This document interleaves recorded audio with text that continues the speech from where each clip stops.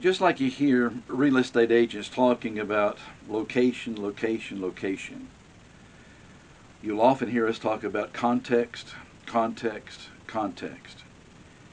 It is unfortunately very frequently overlooked. One of the greatest things about the Bible that we possess is that the books have been broken down for us into chapters and verses. One of the greatest disadvantages about the Bibles that we possess is that it's broken down into chapters and verses. That's not the way the books were written. And it's extremely easy for somebody to take a particular verse in isolation, and it may only be half of a sentence, and build a teaching around that one particular verse. And in some situations, even though the context may not change one's analysis of a particular statement, it gives a richness to it that is lost if the context is not viewed and understood. Let me give you an example. In Ecclesiastes chapter 12, the beginning of the chapter says this: "Remember also your Creator in the days of your youth, before the evil days come and the years draw nigh, of which you say, I have no pleasure in them." Remember God while you're young. Don't just wait till you're old. It's a great statement in and of itself.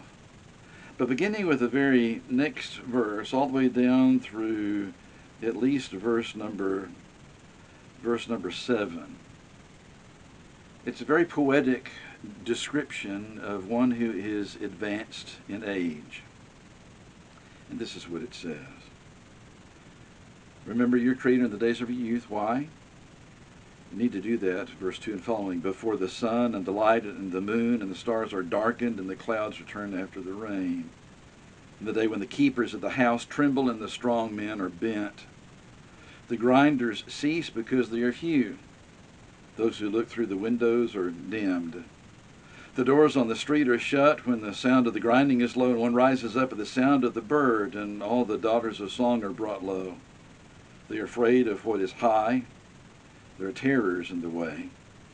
The almond tree blossoms.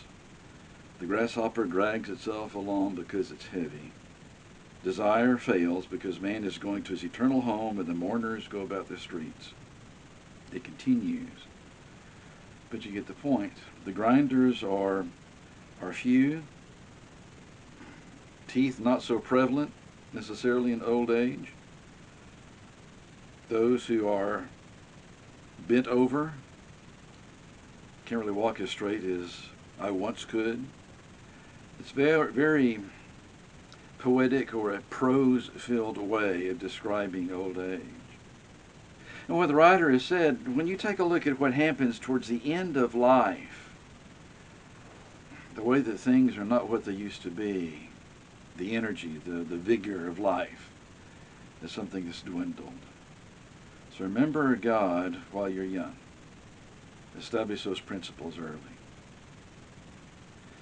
Recently, my quartet had a chance to go and sing at the very lavish opening of a new assisted living facility. We sang for residents for a little over 2.5 hours. Sometimes one individual here or there, sometimes a small group.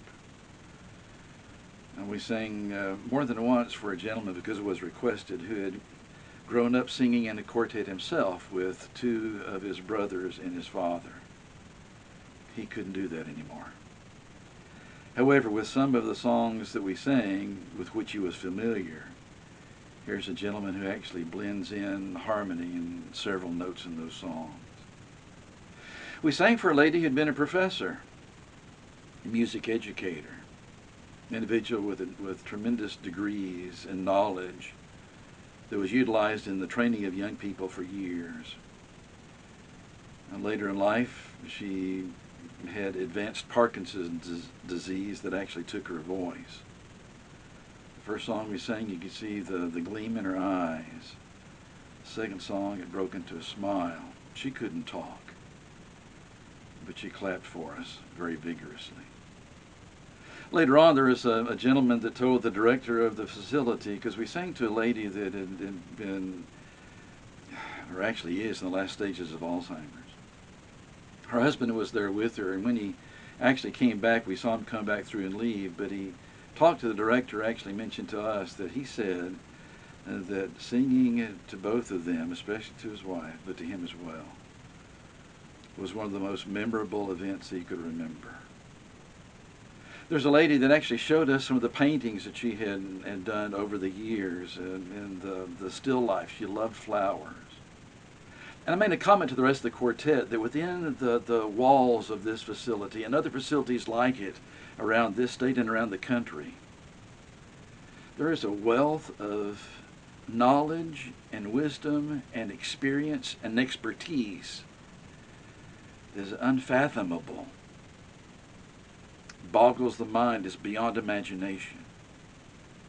And yet we live in a culture where, to a large degree, that kind of knowledge, that kind of experience, that kind of wisdom is something that has not been utilized by a younger generation. And that's very much to our detriment.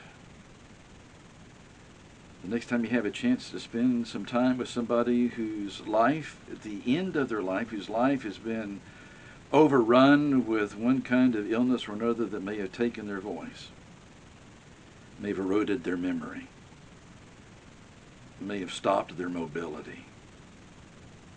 Find out what you can about their background and their life, and be enriched by the few moments that you have together. Humanity is something that is lost sight of what is most important in life. Again, the beginning of this chapter. Remember also your Creator in the days of your youth, before the evil days come and the years draw near, of which you will say, I have no pleasure in them. Set your priorities on things that are significant and eternal now, and be able to pass those things on. Don't just leave a legacy. Inspire the next generation. Please stay safe. We'll talk again soon.